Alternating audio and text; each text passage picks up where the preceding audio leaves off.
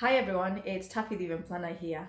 Thank you so much for tuning in, and I really do hope you're all keeping safe and only going out only when it's necessary. Thank you so much to all the NHS staff and all the medical teams out there.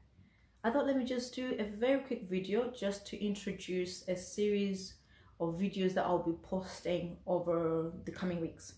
So I've had several questions in my inbox, in my emails, asking me questions pertaining event planning. So some of the questions that have come through include how to be an event planner, the best event planner, how to plan an event, how to price for an event.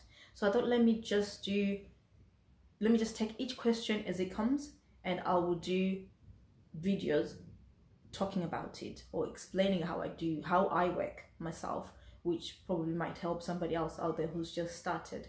So this is a series that I will be calling How To's as an Event Planner. So the topics that I'll be looking at include how to start your business, your event planning business, how to plan an event, how to price for an event, how to look for vendors, how to look for customers, how to deal with difficult customers, or how to deal with different type of customers that will come your way. So this is something that I enjoy doing anyway. I enjoy planning events, so I don't mind helping someone out there who's just started, who's navigating their way in the event industry. So feel free to also send me any questions that you might want me to tackle on, or anything that you might want me to talk about on this series, and I'll be happy to help.